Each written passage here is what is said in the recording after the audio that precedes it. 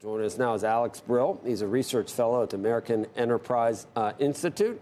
And Stephanie Kelton is a professor of economics and public policy at SUNY Stony Brook. What's a way that this is possible to do this, Stephanie, in your view? I don't know. It's problematic to try to do what's equivalent to a property tax because you don't know about gains, unrealized, et cetera. We had a White House spokesman on talking about the 1% not paying taxes. I don't think that's who we're talking about here. I think the 1% pay about 40% of total. We're talking about the 0.00001.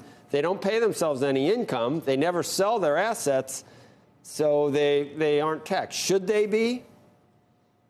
Well, I think most Americans believe that it's wrong for somebody to, have the value of their assets appreciate the way that the people that we're talking about, and it is the 0.01%, Joe, that we're talking about. I mean, these are people, if you think about billionaires since the pandemic started, right? These people have seen their wealth increase by 50% over that period of time. I think most Americans think that it is wrong for people to avoid entirely using things like the step up in basis and all the things you talk about on your show to never end up paying federal income tax on some of those gains. I think, there's a way to deal with that. And I think most Americans are in favor of doing something about it.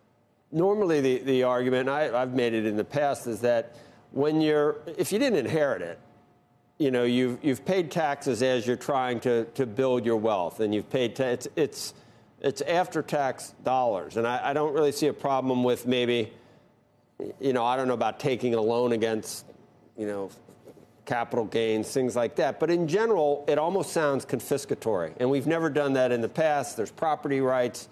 Then people do point out property tax, which you have to.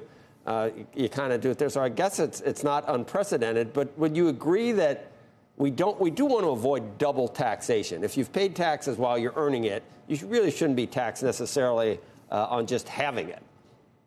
Yeah, I mean, look, when we talk about confiscatory taxes, there are people who would say the income tax is confiscatory. We didn't have it until 1913, and it was a heavy lift to get something like that done. And it really started with states. The federal government came after states. And as you said, we have property taxes. We already have capital gains taxes. So we have estate taxes and gift taxes. In many cases, what these states are talking about doing is increasing the tax rates on things like the estate tax. And so it's not always an entirely new tax that we're talking about. Sometimes we're talking or these 8 states are talking about just making adjustments.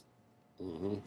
Alex, 1913, a year that will live in infamy. No, I'm kidding. But do you have a way is there anything that you would accept here to try and get at that 0.01, maybe 0.0001% that we're talking about, the billionaires?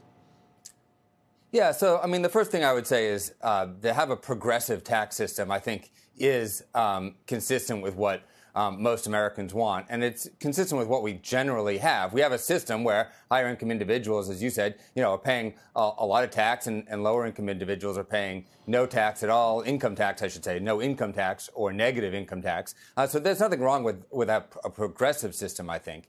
When we go further and try to recapture the wealth that that certain individuals have accumulated in the past, I think we've gone too far, particularly at the state level. Now, Stephanie is absolutely correct. Different state proposals vary. Some are just changes to the existing system. Some are new policies.